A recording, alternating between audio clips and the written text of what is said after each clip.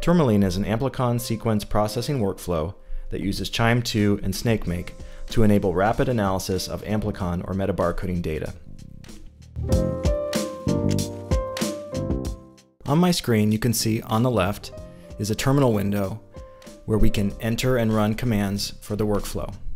And on the right is a web browser that's open to github.com/aomlomics/tourmaline.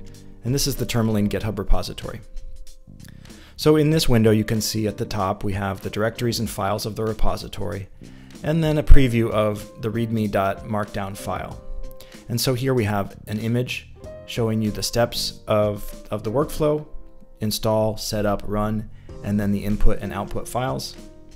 It then walks you through why you might want to use Tourmaline, what QIIME 2 options it supports, and how you get started.